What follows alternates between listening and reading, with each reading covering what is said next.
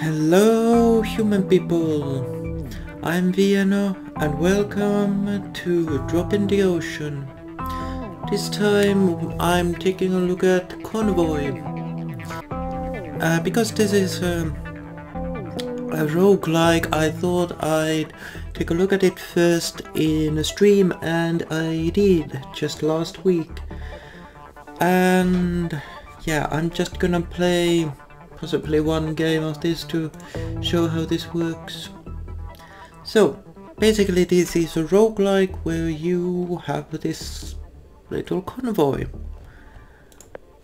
and I'm actually going to try. I unlocked one new convoy, and you can just like in FTL you can you have to do specific things to unlock ships, and in this cars, which are kill an enemy without taking any damage to unlock this unit.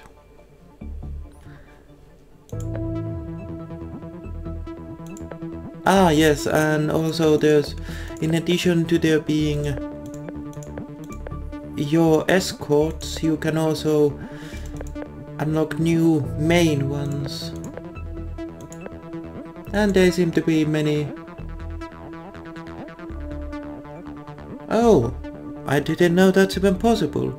Win 10 consecutive battles with only the MCV in your convoy. Okay, I can kinda see how that's possible, but oh, it would be hard. Right. Yeah. So you can see that there's defeat Andy. Right. Yeah, I'm gonna try this one. I didn't try it while I was playing. I'll play on easy because I'm just showing this off. So basically, as the text will tell,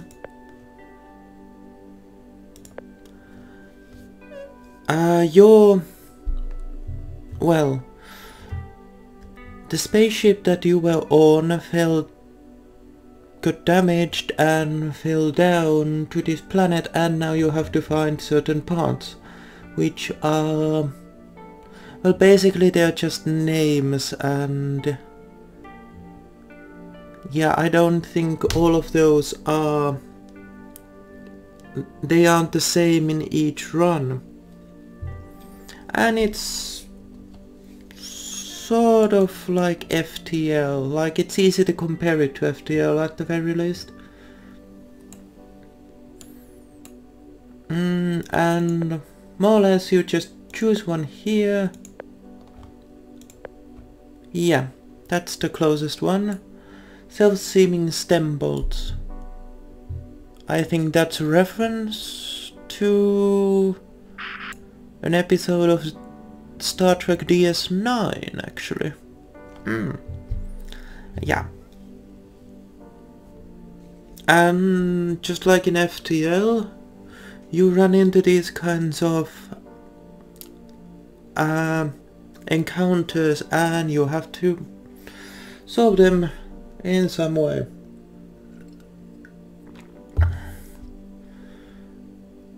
And yeah, you can run, which takes resources. You can radio them, which might lead to a battle, but might lead to something else as well. Or you can just fight. I'm gonna radio them.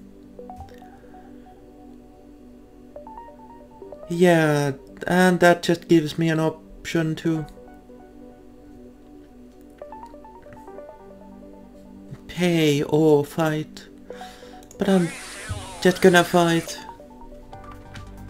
Right, so battle, you have more freedom of movement than in... Yeah. And I quickly realized while playing that the best tactic is to just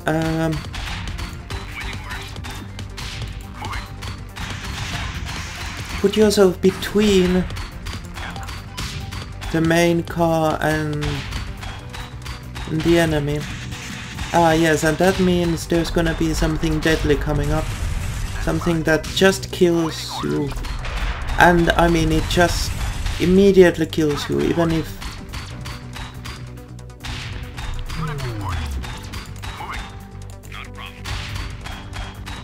Yep.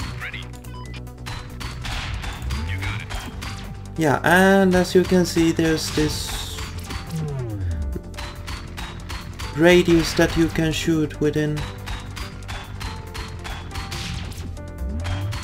Also, explosions hurt, so try not to be next to enemies when they die. And yes, you can also, I kinda showed it in that, but you can ram the enemies, and you can ram them, if you time it right, into these obstacles that are insta-kills. And with careful movements you can also force them to go into those. And... yeah, and your main car has... at the moment at least it just has that, which is just a stun basically. And there's these random events and these that you can see on the map.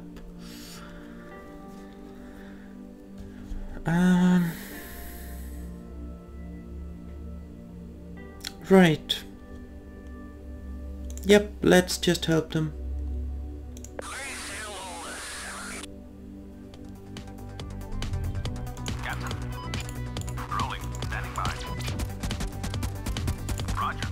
Right then, and I hope we can find a shop as well.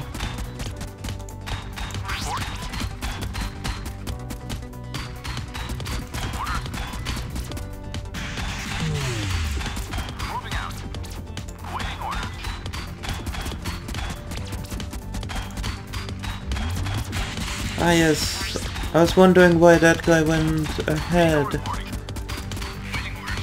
But they got their mine layer. Yep. Crap.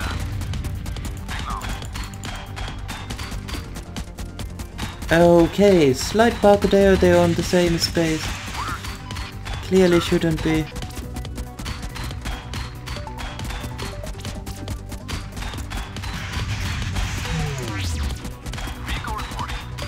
Oh god, my cars are already dead. Yeah, and there you saw how it... my car took also damage in that... oh crap. Oh, I'm doing really badly in this.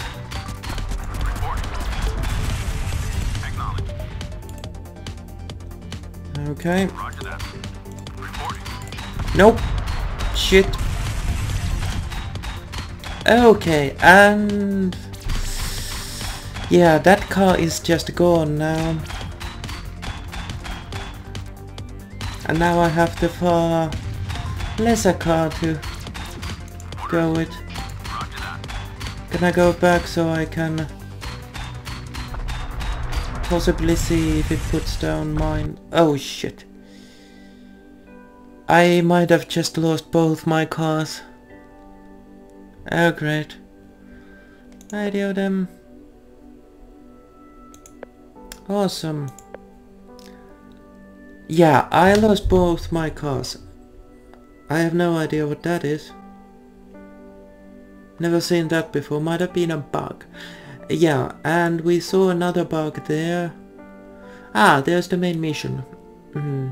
Great. But yeah, now it's basically impossible for me to do anything because I don't have the escorts. And yeah, I'm just gonna go here.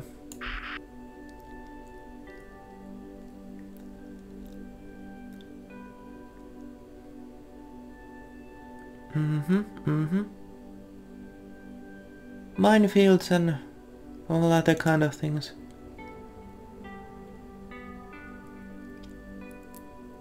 Okay. Yeah, just a little business meeting.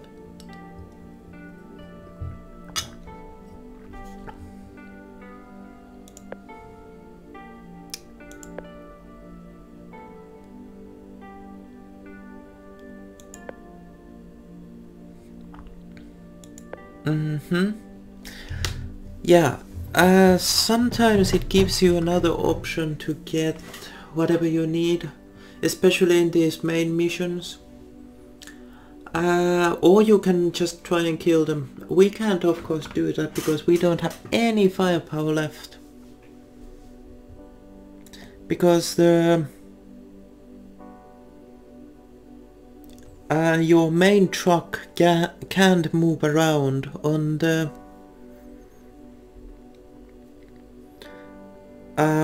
playing field. It can just use its abilities. I'm not sure if you can put guns on it. I've never tried that, and I think it's not possible. Not normal guns. It needs special kind of things.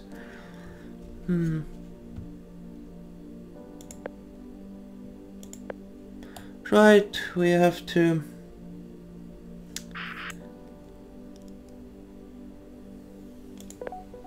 Okay, good, yeah. What I'm gonna do is just save and exit and do a new game, because there's not much to do in that game. But I'm going to go with this again. Yeah, you can't really do anything if you can move. One of the things that bothers me in this game can easily be seen in this corner with the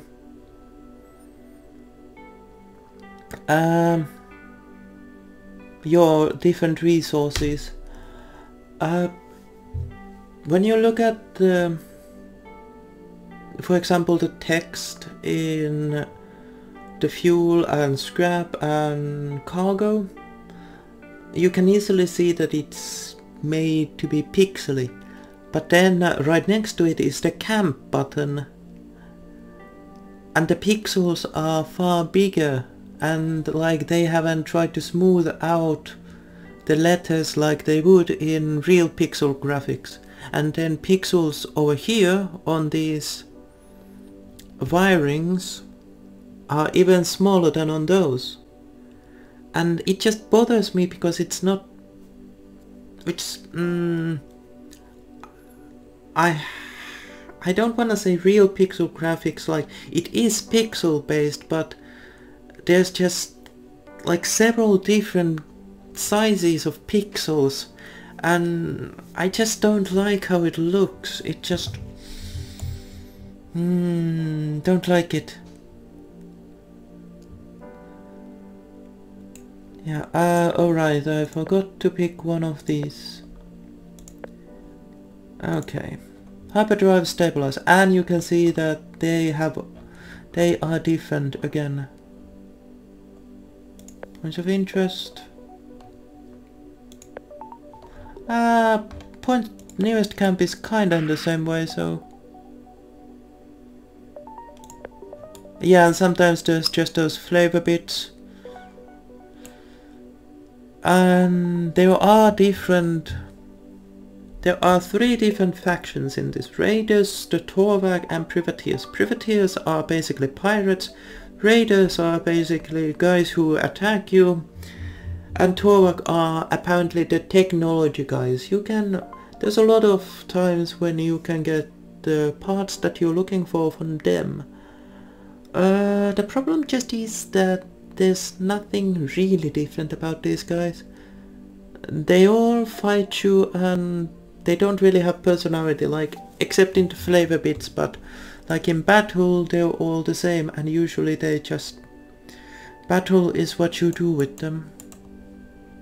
And this is the camp. And here you can basically buy items and repair. And repairing, like comparing it to say FTL again, is, I'd say, a lot more forgiving, because you can just, it's always 5 scrap, and Oh, I haven't seen that before. I haven't seen that you could have bought a car before. Only parts to it. Can I just buy this? Yep. And also you can buy gas, which I think is always, again, the same price. So it's easier to plan ahead, in a way.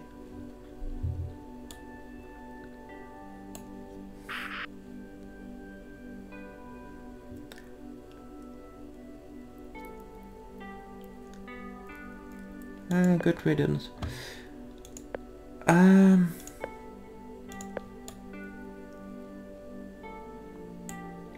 But, something I noticed when playing this was that each playthrough I got the same amount of points. And even though I got a single part to back, I didn't get anything for it. And that is actually kind of similar what's in FTL, because in FTL a lot of the ships that you can unlock, which are the main things you unlock in that game, you only unlock them if you finish a playthrough. You don't unlock them just if you do the thing that you had to do, but you actually have to finish your playthrough and defeat the boss.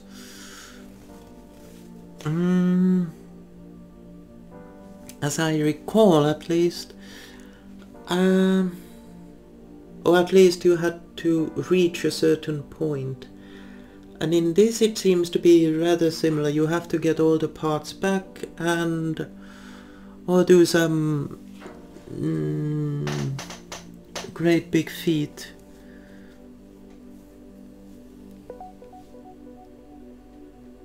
The Sasiak milk bar? Oh my.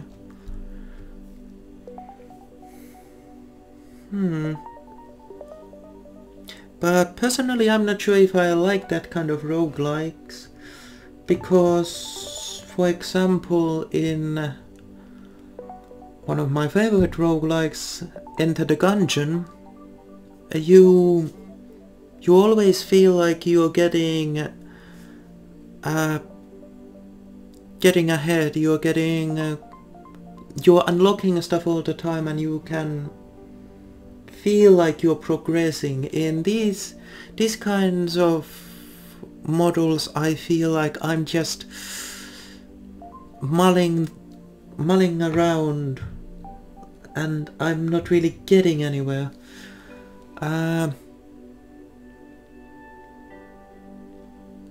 Also, what was that game?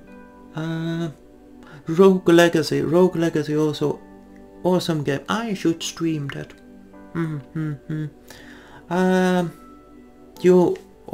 Because you get money each time, you always feel like you at least have a chance of progressing.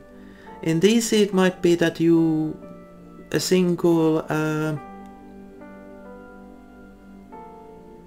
single playthrough doesn't get you anywhere, and well, if you don't get anything, or several consecutive ones might not get you anywhere, because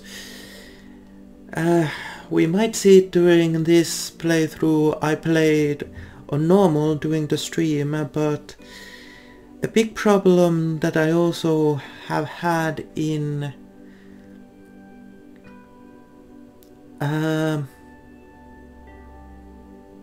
FTL was that a lot of times I would either suddenly get a really strong enemy and they would just wreck me, and after that I couldn't recover, or several consecutive enemies that were just too hard and I was just wrecked, and it wasn't even about my skill, it was just that their numbers are bigger than my numbers.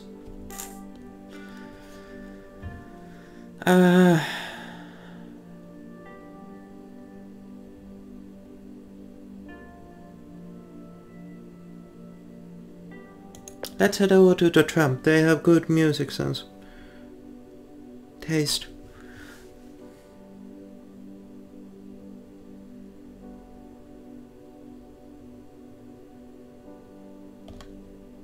Yep, just a milk bar, thank you. Oh, Andy! We've heard about Andy, haven't we? Well, this playthrough might get interesting. But yeah, in addition to guns, the towns might also have different kind of parts.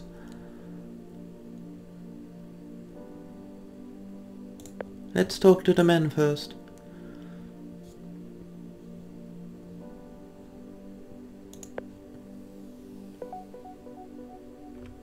Okay.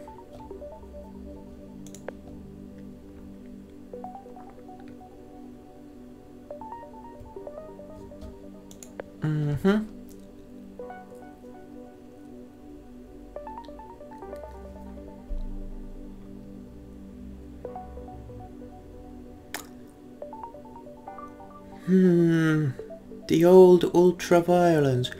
Do I sense a pop culture reference? I've actually never had 3 cars, so maybe this fight will be easy.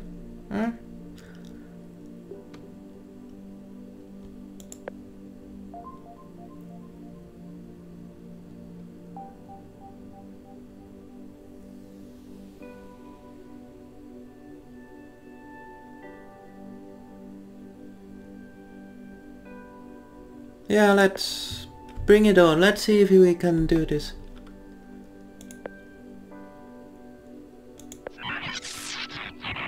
Oh, that's a sign I haven't seen before.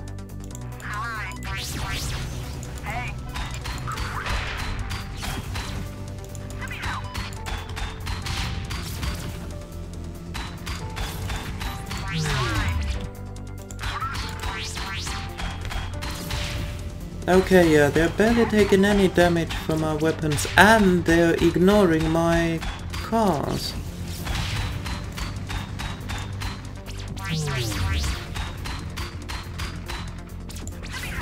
And I can't really push them out of the way either.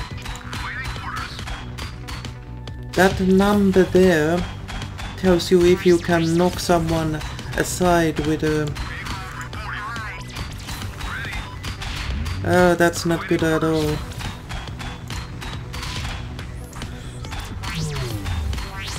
Okay then. Oh crap. Ah! Yeah, I'm not doing so good in this fight.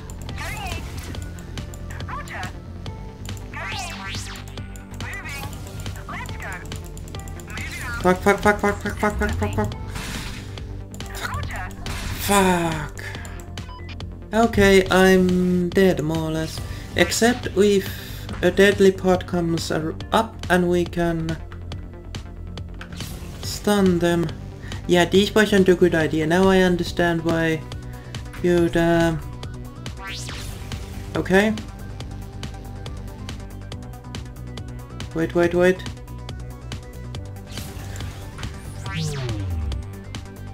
And there we go. Oh yeah. Yeah, so you can do something with the MCV.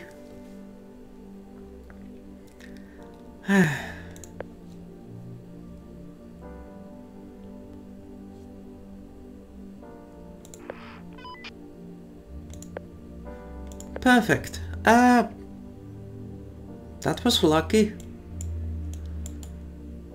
Yeah.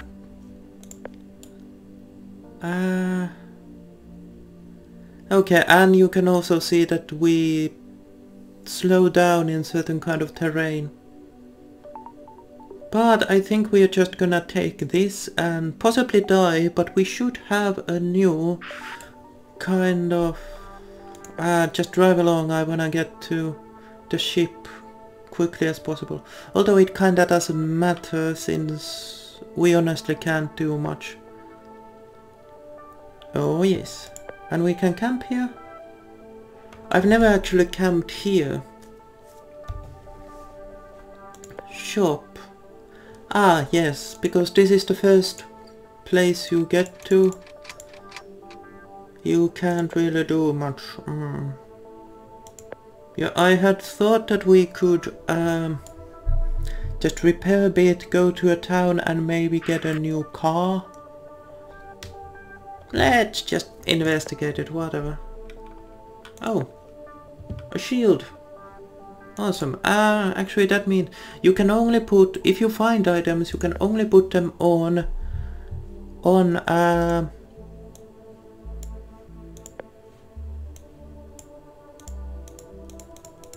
okay, yeah, you can put a shield on that, so oh well, I suppose that makes sense since it's the thing you're supposed to protect with everything else.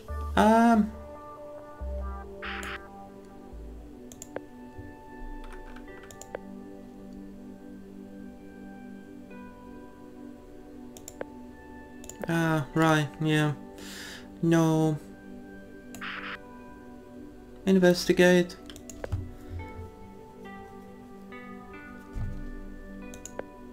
Oh yeah, I remember this guy. He just offers to repair your things. We met him during the stream as well.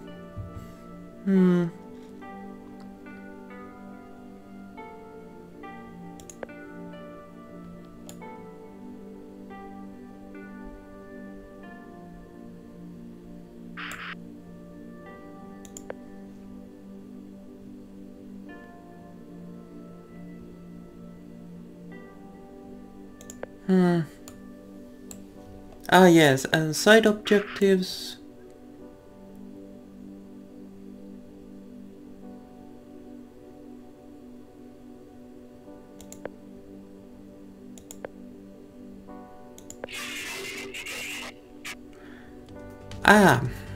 Yeah, when you... I didn't even notice we were running out of fuel.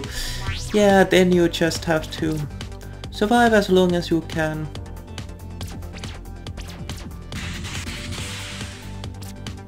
Which won't be too long. Oh, and I forgot, you can also pause the game to position your guys better, but I always forget to do that and I just do it on the fly.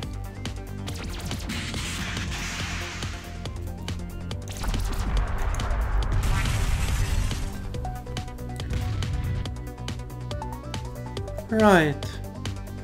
Oh, yeah, as I said before, I think I said it before, but I always got the same amount of score. And it was really weird, but no, now we have one more than I got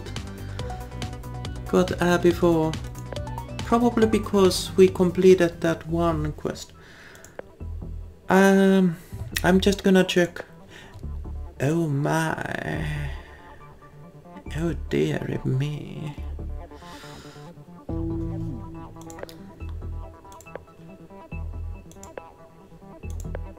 AP, I don't get the AP. Armor point. Yeah, they're more or less in every way better than... Well, they have a little less health, and compared to the first ones, yeah, a little bit less health, but the evade is so big that it doesn't really matter. Also, the range is so high. And they have 2 weapons instead of 1, so they just kill enemies faster. But I won't start another game. Okay, in the main screen you can see really well the problem with the graphics that I talked about earlier. There's all these different sizes, different objects are done with different sizes of pixels, and it just clashes so much, and especially this stuff on the foreground kinda reminds me of some really low quality PC games from the 90s or something, like early 90s. But it's not actually a bad game, it's just kinda the like of